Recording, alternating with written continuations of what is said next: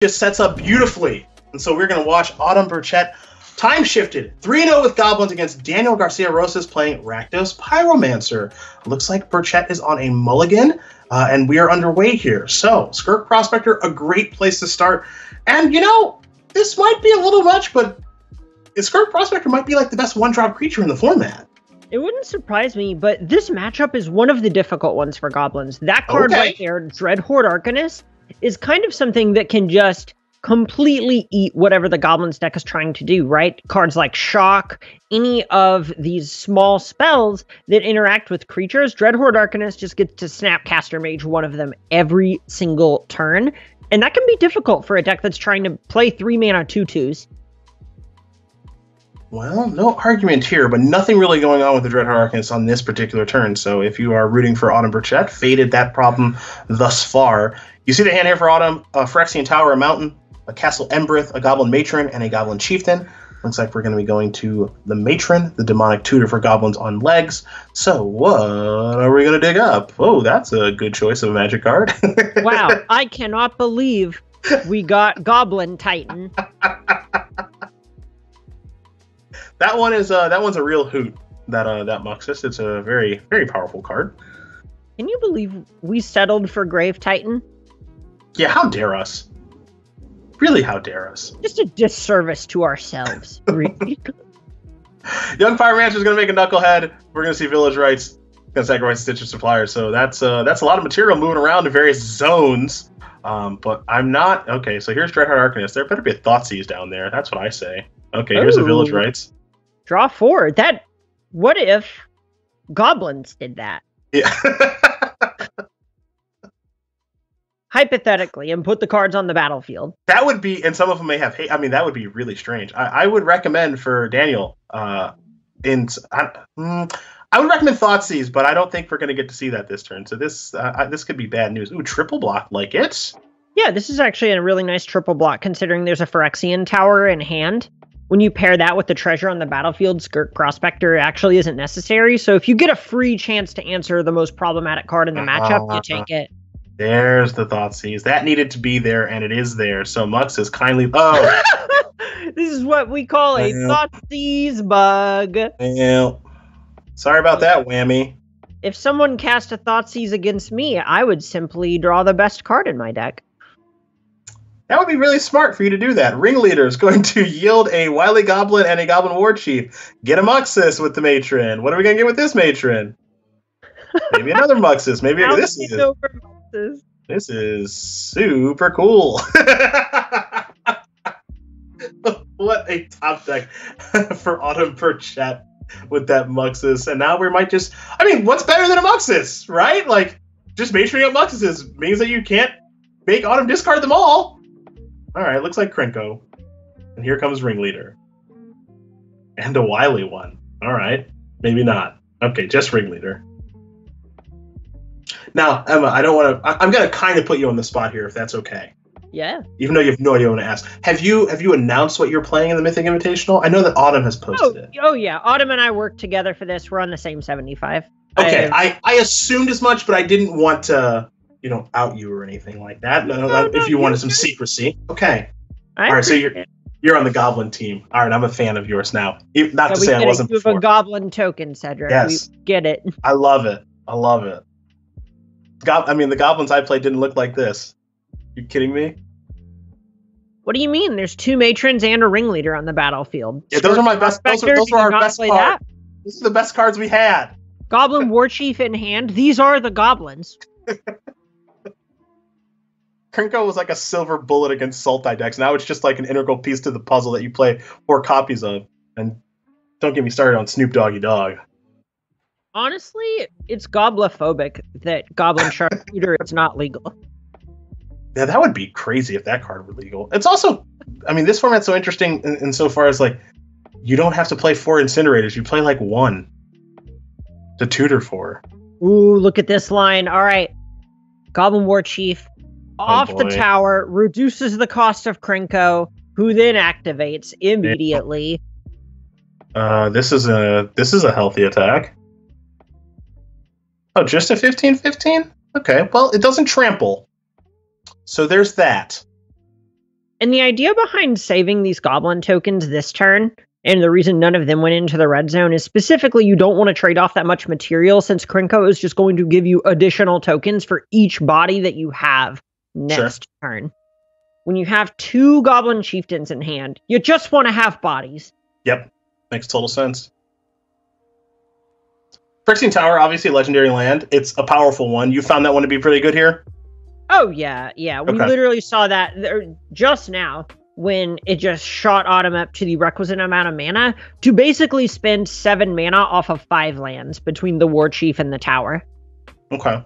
Those sorts of power plays are exactly what make this Goblin deck as powerful as it is. I kind of like the idea that it's a Phyrexian Temple, or excuse me, an Eldrazi Temple kind of card for this deck. Here comes the War Chief. Cool. I'll go to 18. Yeah. I had to sacrifice a creature to priest. Decisions. 16? Are you serious? It's 16-0. It's all tied up. Dreadheart Arcanist. All right. Well, oh boy. Well, didn't really need that Muxus, and I think Chieftain's probably going to end this one. Yeah. Here's a Chieftain. Here's a Chieftain. Here's a Krenko activation. This is an attack for 3,000 damage. If that's not lethal, I don't know what is. Old Goblin Grandee had a farm. Yeah. EI. Oh no. This minus 72. Not bad. It's fine. Don't make it weird. I'm not gonna make it weird, I promise. Sideboarding, we see a couple of fun ones hanging out over here. Looks like another Krenko might be coming in. Chain Whirlers, you got options for Crater Maker, Incinerator. This is a nice little sideboard. I'm actually on Autumn's Twitter right now, taking a look at the sideboard. Magma Spray, Redcat Melee, Incinerators, Chain Whirler, Legion War Boss. I haven't seen that one for a little bit. Ringleader on the board, Trash Master on the board. Okay. Now, you did say that this matchup can be a little bit difficult because of Dreadheart Arcanist. Any other reasons? Anything else scare you from this matchup? That's the biggest thing that you're really that afraid of, right? Spot removal isn't particularly effective against Goblin Ringleader and Muxus unless you just have droves of it. So a lot of the time, you're just trying to make all of your cards worth a couple of points of damage whenever they exchange for spot removal spells, and then check Dreadhorde Arcanist and assume things will work out from there. Sometimes that means also checking Luris or holding up a Braid in case they have Claim Fame, but other than that, you're kind of just going to be fine as long as you can try and activate Krenko, for example. Got it. Okay. So I'll ask you this, as players take a look at their opening hands, Autumn's hand probably looks good enough. Conspicuous. I presume you gave this Rakdos Pyromancer deck a try of the many decks that you tested? Don't make me talk about it. Oh boy. Viewers will get very upset, and honestly, I see a player at 3-0 with it, so I might just put my foot in my mouth. Okay, well, moving on back to the game. Stitcher Supplier attacking for 1. We'll see another one post-combat here for Daniel. Dragon Skull Summit? Claim? Okay, that's a pretty good start. Here's Snoop Doggy Dogg. Any of this matter? For Daniel's sake, I hope so. Here's what I'll say. It looks good. There's things moving back and forth, cards coming from the graveyard to the battlefield and vice versa. Here's a Thoughtseize, here's a token. It all looks good. What we call a full house. Yeah. We got Matrons and Chieftains. Here we go. Tough to poke a hole in that one. You ever just fan your cards out, tell your opponent 2 pair when they Thoughtseize you? Yeah, and what you take doesn't matter because I'm in a top deck, so... Yeah, exactly. And now Priest of Forgotten God is on the battlefield, too. Okay, here's a Matron. Be shocked. Well, it might not be Muxus. Maybe. Could be the Mop Boss. Yeah, so this is a matchup where you can just see Autumn prioritizing Krenko specifically over something like Muxus, because Muxus is still kind of far away, and Krenko is a card that a Claim to Firstborn shock deck is going to struggle to answer a little bit. Just having that Krenko on the way is huge. Oh, here comes the Priest of Forgotten God trigger. Sacrifice Stitcher Suppliers, plural. 6 card headed to the graveyard. Matron will be sacrificed. So getting a good look at the graveyard here is Burchett. See what the options here for Garcia-Rosas are. Here's an Innocent Blood. Okay, that's cute. Make a token, sack a token. All right, battlefield is clear. Which means that you don't really want to play anything because it would just die to the priest unless you want to incentivize Daniel to sacrifice some more of his battlefield. Okay. Well, there's the chieftain. No attacks. Yeah, this is a position where if you can, you want to actually just reduce the number of turns or iterations of the turn that Garcia-Rosas can take. So this is just forcing the priest's hand. Got it. Okay, Luris on the battlefield. Now here comes Citrus Supplier. Okay, the House of Cards is built, Emma Handy. Look at us go. Just priest now. My fear now is that, you know, Muxus just gets cast and the game ends, as cute as all of these interactions are, which for some reason I can't see. I'm not from the future, but I feel like I'm seeing into the future. If there's enough, there might not be enough time to get there. Yeah, if Daniel can close the door next turn, then things can be fine. And that is exactly what it's going to take to win this game. Yeah. Not impossible by any stretch. Well, it's over now. Take your War Chief, serve with a smile. Everybody getting in. Chieftain can block whatever, but it's going to be a lethal attack. Okay, so we're all tied up. Goblins, Rakdos, Pyromancer with Luris as a companion getting ready here for game number 3. How about that, Rakdos, Pyromancer fans and haters alike? Yeah, and that's the kind of game that actually ends up being great for these decks, is where you can get Priest of the Forgotten Gods going, or just any of your recurring sources of removal. That's one of the strengths of the Dreadhorde Arcanist that we talked about a little bit earlier in the matchup. Priest of Forgotten Gods serves a very similar role, especially if you get it going with Young Pyromancer. That was, I would say, in upper echelon. I mean, I don't know if it's a top tier draw because Dreadhorde Arcanist wasn't involved, but that's an upper echelon draw for Rakdos Pyromancer in this matchup, right? Like, it just feels like it has to be. Yeah, there's a spot where the card Priest of the Forgotten Gods is not something that most of these decks play a ton of. I see 2 of them in Daniel's list this weekend. You know, showed up there at the right time, and here it is again! This is a mountain. That is a timely abrade. Kindly leave, Priest. Maybe not. Maybe not. Maybe so.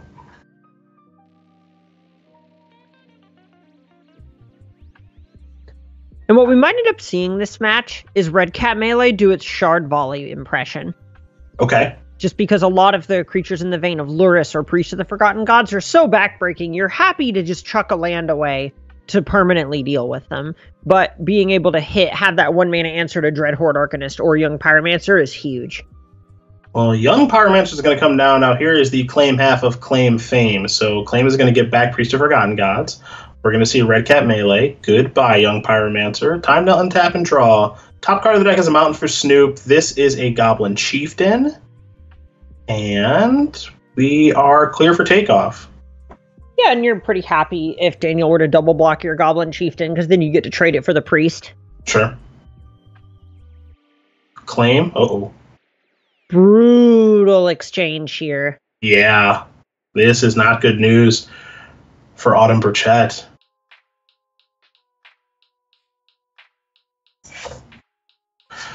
Priest trigger, or excuse me, Priest activation. So goodbye Conspicuous Snoop, and we know the top card of the deck is a Mountain. Well, we're playing towards one thing, aren't we?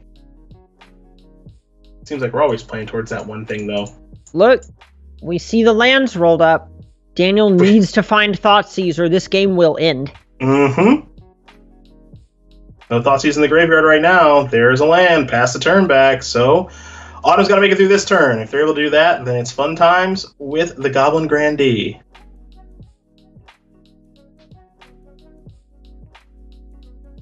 Dreadhorde. All right. Okay. We're fading. What's this? Luris. Cool. Okay. Clear for takeoff. Spin the wheel. You priest now? Probably have to, right? Even if you're going to do it at some point, you do it now. Yeah. Even I don't even know if that's good because you're sacrificing. I guess when you have Luris on the battlefield, it's fine. Let's see what we yield here. Oh.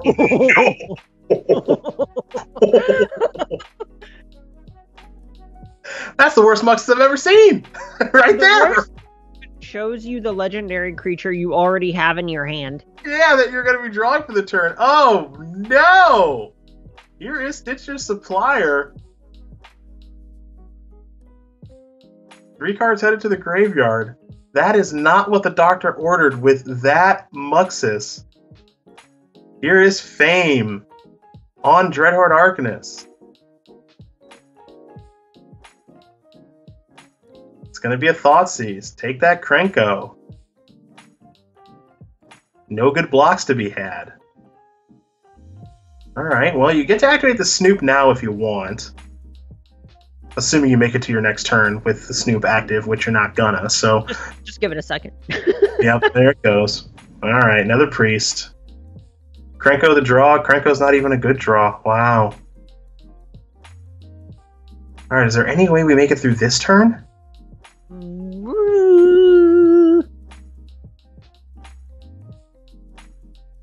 Hard to imagine with the number of cards Daniel has in hand.